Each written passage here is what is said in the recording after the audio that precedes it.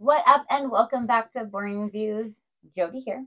Nick here. And today we're reacting to another Michael McIntyre. Nick, what are we reacting to? You just said it. Or the Severtel, you just said it. British drivers and windscreen wipers. Ooh, ooh, ooh. I'm so excited. Okay, a windscreen wiper. Are there people who are too cool? I'm not going to put on the windshield wiper.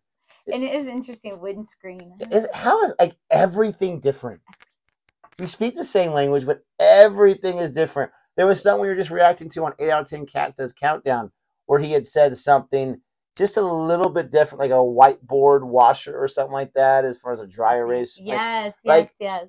Wipe away board. I'm not sure what it was, but it just fascinates me because you hear a certain word or thing called a certain thing for your entire life, and you hear something different. But yep, it's fun. Well, we do call drivers, so that's cool. If you like our reaction anyway to this Michael McIntyre, we have so many other reactions to his because he's fantastic. Don't forget to like, subscribe, and hit that notification bell so you can be aware of our next upload video. I'm going to laugh whether he says that the British drivers just overuse them or don't use them at all. It doesn't rain a lot in Vegas at all, but right now we're kind of ending our rainy season. And you have two different types of Vegas drivers. You have the ones where it's like barely sprinkling and they're like, push, push, push, push, push, push, push, push, push. And you're like, dude, it's scraping. I don't think they realize it's a different speed. Like, just relax. And then you have other drivers that never turn it on. And some days I'm kind of like that. Kyle will be like, Mom, are you going to turn on your windshield wipers? I'm like, when it's full. And then I'll just lift it up to wipe, and I put it back down. Because doing this is a lot of work. Well, I don't want it to just like keep going. I just want to tap it up just a wee bit. You don't want to overwork it? Nope. Have you ever noticed that when it's not a heavy rain, like if you don't wipe it with the windshield wiper, it's not really a big deal. Like you can see just fine. Yeah. When it's really heavy rain, then you have to, or you can't see anything. It's true. Anyways, you guys are really interested to hear that. They're like, we know, we live in rain. Yeah, they do. Here we go. So how did you get here tonight? Who came by public transport people? Oh, very good. All of them? Drivers in the house. I think British people are the best drivers in the world. Yes, give yourselves a round of applause. We can adjust to the different strengths of rain with our windscreen wipers like nobody else on Earth. There's one, that's the first level, one. It's sort of like a quite constant, not too fast. That's the first, little bit of a light rain. Let's go for one. Then you can go up to two. Two is a little bit faster. It's not the maximum. You make the decision. You're like, it's got a little bit stronger, and I've decided to go to two. Then the maximum, huge rain. You can't even believe the rain. I'm going all the way. I'm going all the way. You can't even believe how hard they're working. Everywhere but there, just that little bit at the bottom. I can't reach that. The frustrating little triangle at the bottom. Work away. It's really raining, guys. But our favourite speed, and I'll speak for all of us when I say this, I believe to be the intermittent setting. There's something so fun about waiting. I hate it. Is it going to go? Is it going to go? Not knowing whether you've made the right decision. Shall I go to one? Shall I go to one? It's blurring, it's smudging, I'm losing vision. It's raining heavier. I'm going to hold on. Shall I hold on? I'm going to hold on. Clear. And the rebuild begins. Yes, he's so right. Turn it on, turn it up. My favourite button in the car. I can't wait any longer. I say this. I think is the hazard warning lights. There's something very exciting about that little red triangle. I gotta push it. In the corner. When you push it, when you become a hazard, you think, oh, I'm a hazard. You feel quite excited. I must warn everybody that I'm a hazard now. I've broken down. You put it starts flashing in the car, and everything's working. All the indicators. We're a hazard. Yes, I've done the right thing. I've done the right thing. But we've interpreted the hazard in other times of my life. A fun one is on the motorway when you hit traffic, you know. Suddenly you're going 70, 80 miles an hour, then suddenly there's traffic, you have to slow down. That was dangerous. I went from high speed to nothing. But your thought is no longer with yourself. Your thought is with everybody behind you. I must warn them. I must warn them of the braking danger that lies ahead. And I will use my hazard warning. Like, can you see me? Can you see that you must slow down? You're looking in your rearview mirror. Have you clocked me yet, my friend? It's a lovely moment. They're like, I see you, and I shall warn the one behind. I'm warning. You even feel quite excited when you see it in the distance. Oh, we're working as a team. I'm coming. Yes. I wish Americans did that. Also to thank people. Yeah, I was going to say. We do not do that. We don't use it for that. When I was younger, I was told that if you do like one round of the hazard, like you just press it once and turn it off, it means like basically the same as flipping the bird. So like you're really mad at someone behind you, you do that like, oh, take that little punk. If you're behind them, you do like the whole high beams. Yep. But that's a different reason for flat. But I've never thought about like, hey guys. I mean, I think like all the traffic lights, the red lights, the brake lights would basically do it. That's like, I have heard of flashing your brights like at oncoming traffic. Yeah. If there's like a cop I've or done something, that. Yeah. and you're like, hey, pay attention. Like, but no, that's hilarious, and I can get that excitement of seeing it and be like, oh, me too, We're me part too. of a team. It's like when you do the wave and you get excited. People are doing it. Oh yeah, they're doing the wave. Do you guys have the wave? I mean, I'm not saying America invented it, but like where you're at a stadium and a whole section will go up at the same time, and you have to wait till your turn, so it looks like a whole like wave going around the stadium. So cool. Fun. I people make fun of it so much, but I think it's pretty cool. People make fun of it, but when you're there, you want to be a part of it. It's and then like the 10th time around, you're like, I don't want to do it anymore. Yeah, you're done. I'm over it. It's the first couple of rounds. But it's the excitement of being with people and working together. Yes, like you said, people you don't know. We're all in one accord. Strangers. I don't want to talk forever about this, but one last thing. I remember like being in a section where like the wave started, and this one dude, he just stands up. And he's like, all right, 1, 2, 3.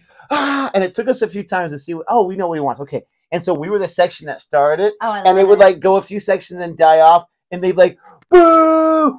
And he kept doing it like 20 times, and we got around, and he was like, yeah! I love it. That's a big thank you, isn't it? That's the biggest thank you. Because sometimes you just acknowledge them with your hand, you flash if they're in front of you to thank them. Because letting people in traffic is a big part. Once you've decided to stop your life to let somebody in, you see them edging, they're edging, and like, shall I? You contemplate it. Shall I? Yes, I will. To allow the free flow of traffic, I will stop my life. Yes, you should come in. You can go first. Go on, off you go. Yes, I'm a very... Not you behind them. Yeah, only one. Yes. Yes. There's always some sneaky. Yes. Sneaky one. That goes, I might tag in. The crowd, no, whoa. No tagging in, my friend. I am generous to tune of one vehicle. And there you go. And then you wait to be thanked. You're burning a hole in their head. I stopped my life for this. I'm expecting some form of gratitude. Sometimes it never comes. I can't believe it. I regret my decision. I should never have let that rude person in. Sometimes you try to overtake them just to look at them. What's wrong with you? Rude person. But the hazard thank you is the biggest thank you. When somebody lets you in, and you come in, and they let you in, and you can feel them burning a hole in your head, waiting for gratitude. And like, you think I'm not grateful. You think I'm not grateful. But I am grateful. Just a little delay as I located the red triangle. I can't get more grateful than the hazard thank you. Now, I know we've seen that part before. But it cracks me up. I'm hoping that we haven't reacted to this entire video before, because that would be hilarious. But if we had, think about how much fun we had with that the second time. Seriously, because if we did, I didn't remember a lot of it. I'm going to check while you share your thoughts. I only remember that last part. I totally Emma waved, like, thank you so much. And I'm totally one of those people, like, one car only. And I get annoyed when people know that their lane is ending, whether it's naturally ending or it's construction, and you let somebody in front of you and the other person swings all the way around and gets in front of them. And I'm like, really? It makes me so irritated. You knew the lane was ending. But I will say that I'm definitely a thinker, and that cracked me up.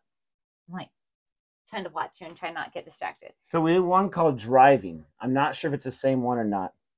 No, it's different. Okay, so it was in a compilation. Thank goodness. Yay. We can post this one. That's what I'm thinking about. But yes, he set that joke up so perfectly with the hazards, and his little movement is like so much fun. Thank you. You think I'm not grateful. You think I'm not grateful, but I am.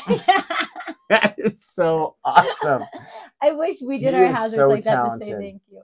I will say, when we were in England, we did notice driving around that people were very polite. It was less stressful. Yeah, people were very polite. They let you in. And again, there's an order to it. But I feel like in the United States, it's very much, it's more stressful. You got to like push yourself in there. It is. People are not as generous. It's very aggressive. That is a stereotype. And we talk about stereotypes about Americans all the time, because we know we're not perfect, but we feel like we're pleasant people and so whatnot. But I'm aggressive as a driver at times. You have to be. We are aggressive as drivers here, and like Very she good. said, it was night and day Yeah. in the UK. So we salute you.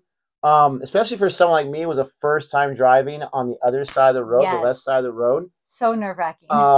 People were awesome. No one, I think, besides until we were in London, right? Yeah. And I think it was Ozjaw driving. He's a good driver, but Yeah. I think when we were in London, we got a few honks. But I also think that the honks were also kind of more of a, okay, you go. No, we got a few honks. honks. We did? Okay. For this or that. Sorry he just threw you under the bus, Ozjod. We love you. No, he didn't do anything wrong. Like, it was like, honestly, he was a great driver. London. But anyways, this guy is so, like, sometimes when I watch people do anything, I think to myself, oh, I could probably do that. And it's just pride.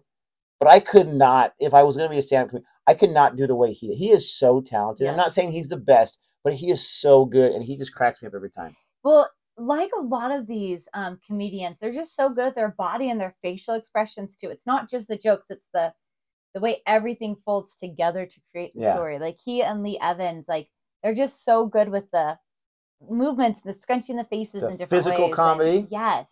And not just that, but these comedians are so good at timing. I get so excited about something I know is funny that I just butcher the timing almost every single. At least that's how I feel.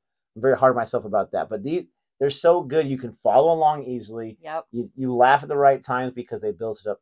It's fantastic. If you did like this, maybe it's your first time ever watching a reaction to Michael McIntyre. I doubt that. But if it is, like I said, we have several on the channel. Check out some others. Not so much for our reaction. If you like it, that's cool. But just to hear his, or go to his channel and check out his videos without our faces being there. But if you like this one, don't forget to like and subscribe. Don't forget to come back for another video quite shortly. And until next time. Goodbye.